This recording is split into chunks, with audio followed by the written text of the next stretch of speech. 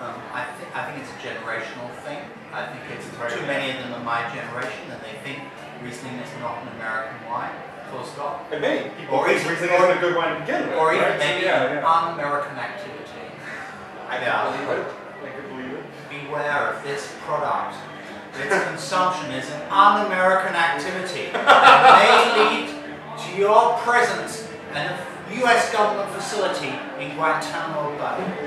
Europeanization? Is that what's going on? Well, I thought Americans liked it sweet, right? So Originally, yeah. Let's get into that. Yeah. We'll just, hi, Internet. I'm Dan. And I'm Chaz, and this is Wine and Serious Business episode 239. We're here today with Stuart Pigott.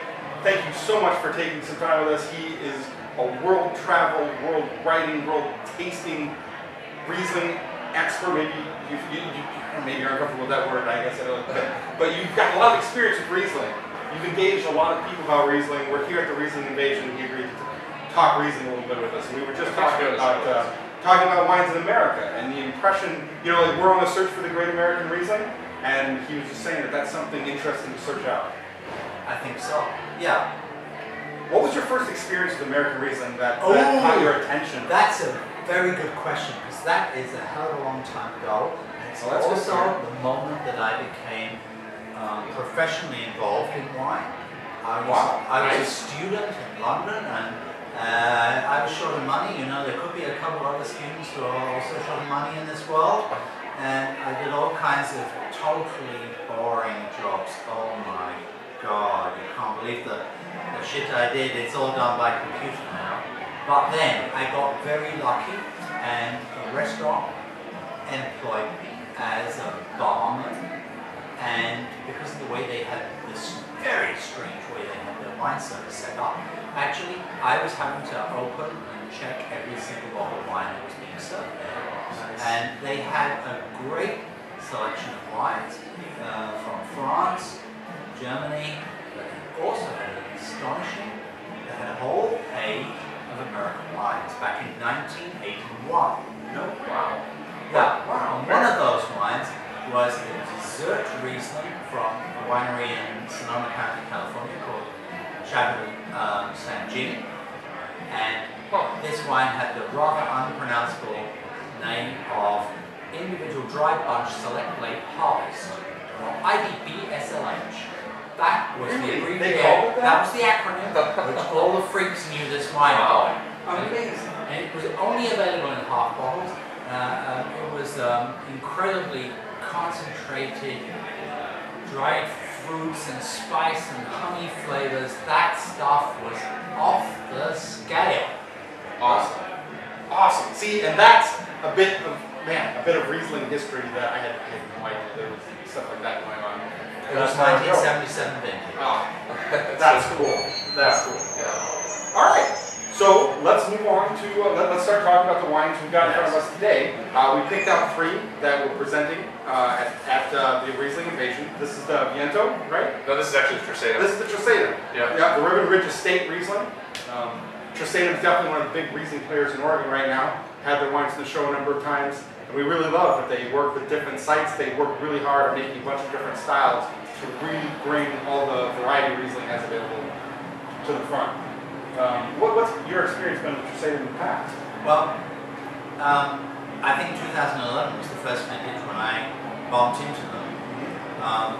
That was quite good, but I think the wines from the new vintage 2013 are another league altogether. Any winemaker who's starting out with something that doesn't fit extremely neatly into some very conventional box is going to have to work very hard to get from doing it well to doing it extremely well. That is a very tough challenge, and they started doing it very well and have been pushing the envelope ever since then. And I think these are the best wines they've made so far. Awesome. I feel the same way about them. They're really pushing the envelope, and as American Riesling continues to grow and make its mark, they're part of it. Yeah. Well, really, like the love that they're giving to Riesling, in the sense that a lot of people do that with Pinot, right? They make up just individual barrels, they sort of blend them together and decide what's going to go into what blend or what quality level is going to cut. Riesling often gets bulked into like, oh, they made our big 500-gallon bin of Riesling, and that's what we sell. Trisaetum really pays a lot of attention from all different blocks, all different from all over the place. It's Really fanatic. yeah, it's got The best things. look, they're doing that about Riesling. Riesling draws that, right? Riesling draws fanatic. It's a great for fanatics. Yeah, I think rather like Pinot Noir, it's kind of a hotbed of fanaticism. There's a little bit of a lunatic fringe always who take things too far. But the positive side is, if one or two people are going too far, then, 10-20% are pushing it too far, 70, 80, 90% are hitting the target. Right. That's not so bad. That's a good place to be. Yeah. I think it's alright if people take it too far, right? How will you know where the limit is? Exactly. People are- If you never go too far, you'll never know where the right point is. Right. Very simple. Yeah. I feel like the nose on this is pretty light. Just a little bit of fruit going on the nose, just a little It's bit. still very young. This can only have been in the bottle for a couple of months. But I think really nice complexity shows up. It has fantastic balance. It says on the back of the label, you have the IRF taste profile, which is on the labels of a lot of Riesling, and it says this Riesling is medium dry. Medium dry, anything which is medium sounds stupid, boring, why bother? Well, And then that dry to that. but It works. at least it tells you where you are, that this wine is not bone dry. But what you're getting in terms of flavor is extraterrestrial. Give this wine a few months longer and it will blow your mind, because it is so intense, yet so subtle, so sexy, and it is still really light. I promise you, you can drink a whole bottle of this wine in an evening, and it will not impair your ability to realize your fantasies. We'll test that out later, but yes. Well, that's my recommendation. Yeah. I think it's just that they put a lot of love and a lot of care, and really a lot of blending and winemaking skill into this estate on the bottle. But totally similar to his style in the past. Texturally, this wine is fantastic. A little bit of sugar lends a good amount of body to the wine, and the Yes, acid, that's very true. paired very well with it. Like the sugar is there without being. The wine does not taste sweet. No, Absolutely not. Yeah, as soon as the acid comes in, it feels very dry. And I think Let that's me something- say, there are a bunch of big brand Chardonnays out there that taste way, way sweeter than this stuff. Yeah. And also they are much And they're more dry. boring. They're boring. I'm sorry. Do you want to die of boredom? If you do, go out there and buy one of those big brand Chardonnays which are widely distributed. You may die. Beware. Safe to see, he's here to help you. Chaz and I never provide safety advice. He's already taken the show to a new level. For wine number 2, we had a bit of an experiment. We stopped at the registration desk and said we would walk down the hallway, turn the corner, and stop at the third winery on the right. Yes.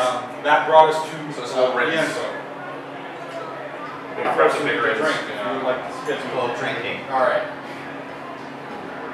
We talked about I hope you've done that before.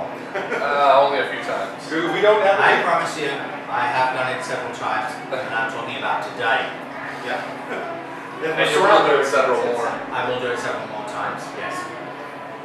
So these guys are located in the gorge. I don't know a lot about them. Some of my friends I know have been excited about them. He said that these vines were planted in 1981, and they've kind of been a standard in the area.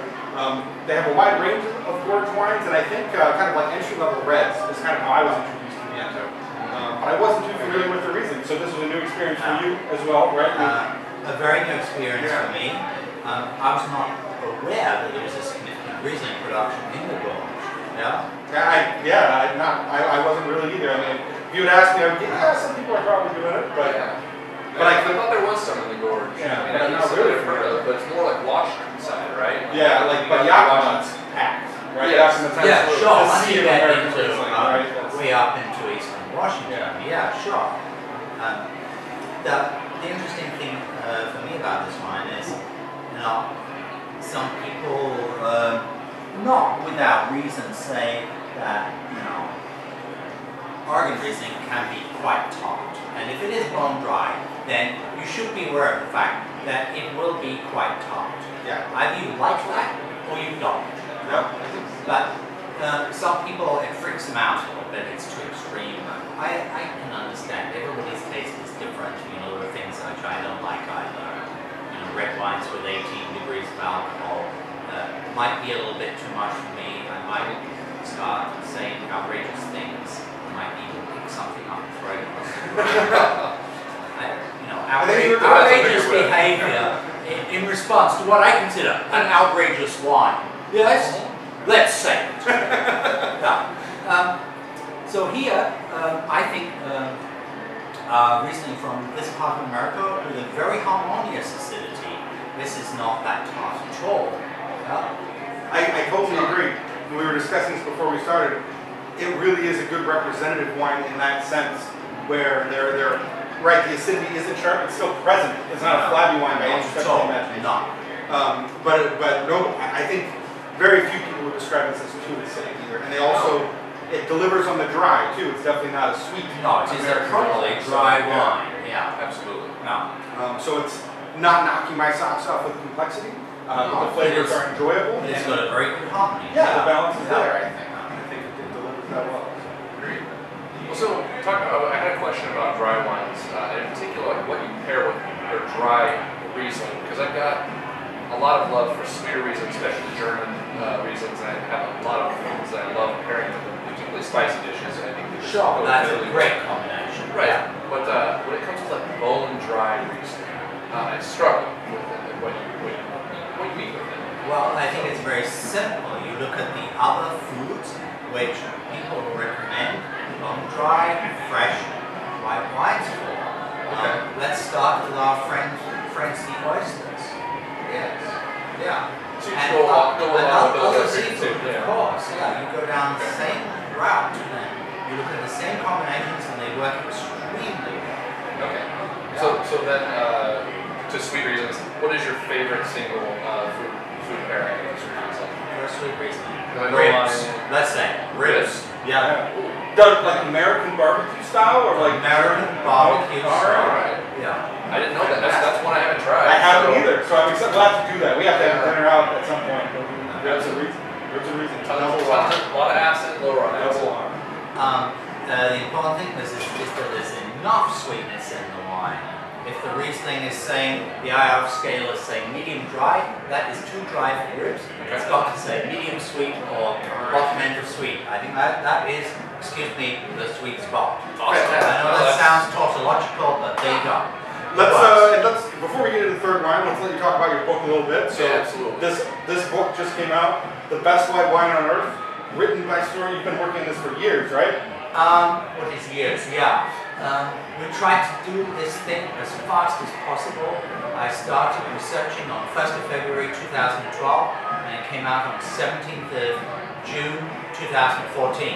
That sounds like a long time, but if you're going right around the world and you're plowing through hundreds of producers looking to find the best, to find that which is essential, I was asking myself, what can I put into 200 pages and no more? Wow. I did not want to produce this, like some damn Bible. Wine Bible. Yeah. The Bible is the Bible, and wine books should not imitate it. Yeah.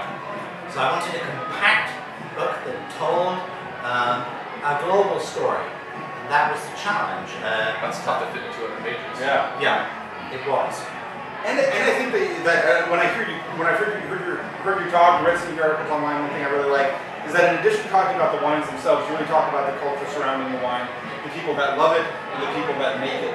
And I think that the Riesling phenomenon that we were talking about, how it kind of like draws in fanatics, it also draws in people inclined towards mathematical precision too, right? Like I think there's I would say you've got everything from the mathematically precise type of winemakers to the Jimi Hendrix type of winemakers. awesome.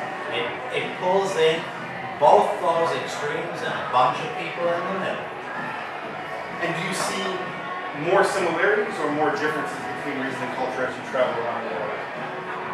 I suppose to to me, the things which stand out are the differences, because that's what I'm looking for. You know, what makes Oregon different from South Australia, or from Austria, or from Idaho? You know? Those are really interesting questions, and you know, all that stuff fascinates me. So where do you think, do you have some advice for the Oregon Riesling culture then? Like, what's something that we could benefit from thinking about more? Not necessarily on the production side, but on the drinking side, on the enthusiast side. What's something that we need to open our minds to or embrace?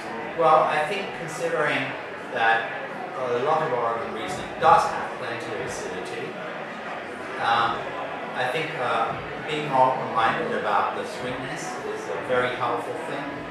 Wines like the Trisaetum, which we just tasted, you can see how a little hint of sweetness does a great deal for that wine. The long dry stuff has its place as well. As we saw with our friend here, I have to look, because I didn't know the producer before we spoke to him a minute ago, Viento. Those wines also have their place. These are two different worlds, two different parts of the multicolored Riesling taste spectrum.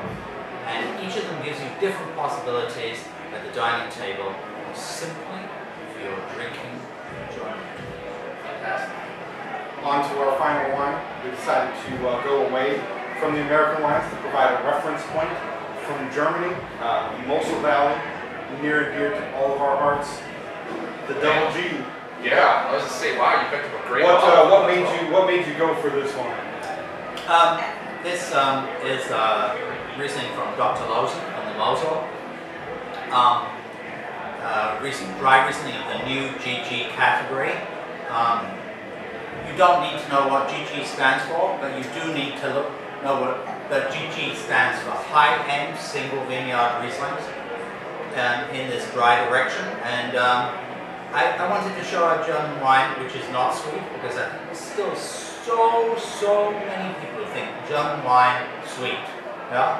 And the problem with that is not the attitude in itself, is rather the people say it's almost sweet. That's what they get used to.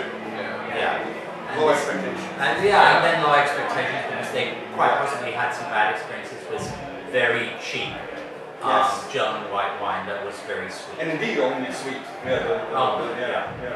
Portland doesn't get a huge amount of really high-end dry Riesling. It's a lot more of the sweeter. They're available, but You have to look for them. You have to look for them, absolutely. Talk about picking it up a notch. This just smells and tastes fantastic. It tastes like stones or smells like stones in a stream, I think, to me. Like there's that. Just probably. Where's our stone? Oh, there we go. My apologies, here is the stone. Yes. The holy stone has been transported from the Mosel Valley to Portland, Oregon. I present it to you. Lo, the stone. Little piece of slate, and the vines come out of just a pile. Yeah, you see it's a very sharp stone. This is a flake of it.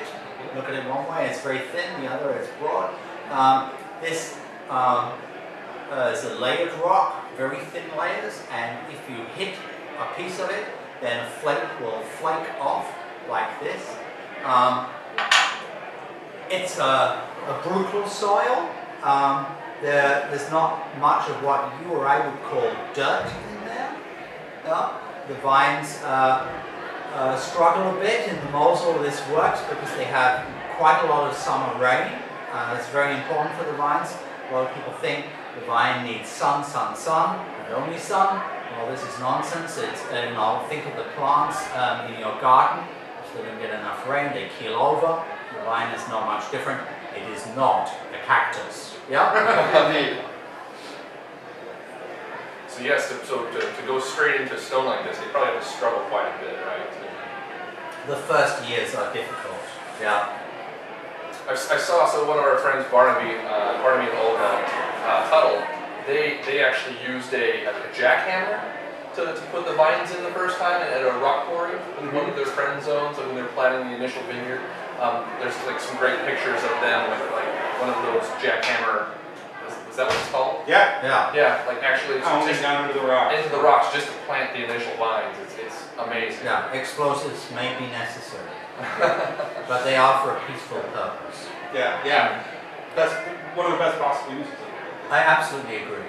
Yes. Whereas Oregon can be like a lot more like apple driven, a lot of citrus. Yes. This is more leaning towards like stone fruits. Yes. I wouldn't sort of I wouldn't go all the way tropical with it, but it's like a ripe stone fruit. With none of the weight. There's Yeah, an incredible sense of delicacy, right? Texturally, it's fantastic. There are some yes, flowers, blossoms.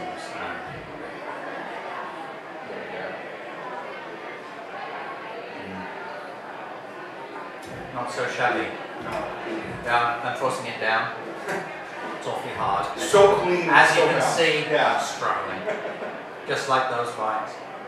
Life is hard. Good German Riesling, like Drinking Riesling is hard. Yeah. It's a brutal experience. I don't recommend it. Yeah. it's been a hard life the last couple of years. Yeah, very much so. Yeah, it was a tough route. Yeah, didn't know whether I'd make it to the end. Good German Riesling for me is a lot like good champagne. It can just put a smile on your face, right? That's a very good comparison. I think those wines do have a lot of similarity. Yeah. Mostly you taste it and like the initial reaction before you can even say a word is a smile. It's, and this does that for me. This is texturally, the way it tastes, the way it smells is fantastic. So, and yeah, distinctly German. So. We're not saying it, but some of the wine media would say this is a buy recommendation. Yeah, absolutely. And how much this one costs? That one's not cheap, I'm afraid. Yeah, I would say this. 60? 60 I have no idea. Okay. You'll have to ask them.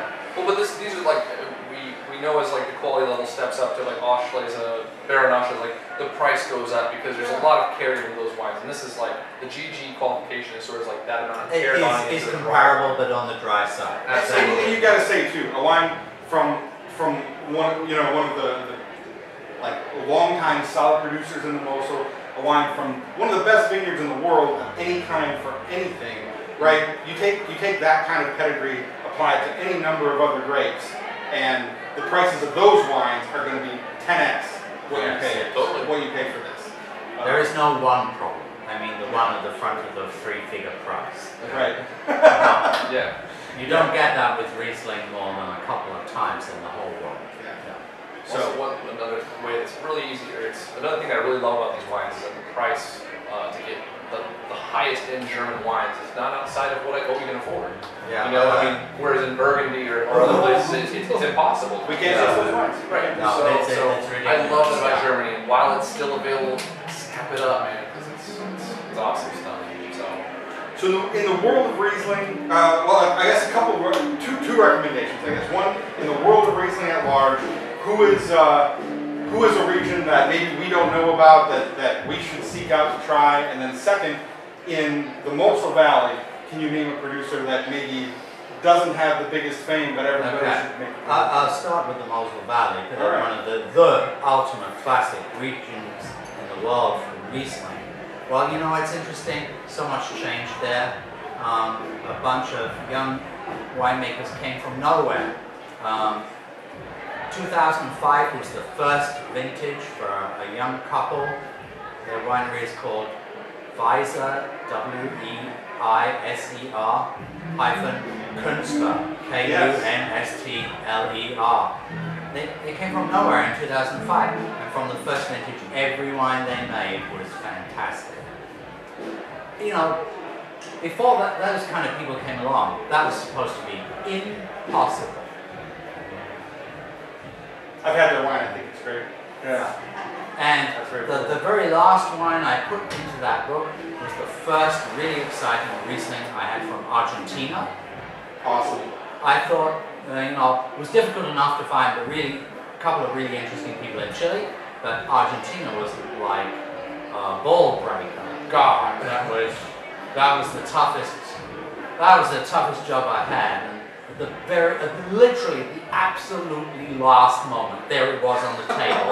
Wow. And it was sensational. I showed it to 2 or 3. I was in Berlin, At the time, I showed it to 2 or 3 friends without telling them anything about it, and they said, "Wow, what is that story?" I love it when that happens. Yeah, that's what makes this job And that's worth the doing. truth, right? When it's like, just try it, no preconceptions. And you're Exactly. like, that's special. Yes, Right? it was exactly that Yeah. situation. Yeah. Fantastic. Some tidbits of knowledge, some cool wines, a cool book, cool guest. And a great guest. Yeah. Thank you for doing the show with us. We always wrap up Yeah. where the guest asks a question of the audience. Hopefully we get comments to respond. Is there anything you'd like to know? Any question you'd like to ask? It can be wine related, it can be related to the weather or whatever of the people that would watch this show. What is the best Oregon Riesling that is not in my book? Awesome question. And there is a Yes. prize for the best answer to that question. A special bottle from my cellar in Berlin. I will arrange for the ship. That's very cool. We're going to put a time limit on these things because we have to for a question like that. You've got 2 weeks from the date that this show goes online. 2 weeks, the best answer, we'll turn them all into him. He'll be the judge in the end, of course, but after 2 weeks, we'll submit it all. So that's a really cool question. Thanks for making that offer. We're surrounded by a press of people talking all about Riesling. Everybody wants a piece of his time. I can't thank you enough for taking some of that precious time to hang out with us. Thank you very much. So, very Thank you for taking the time to watch. Cheers. See you guys next time.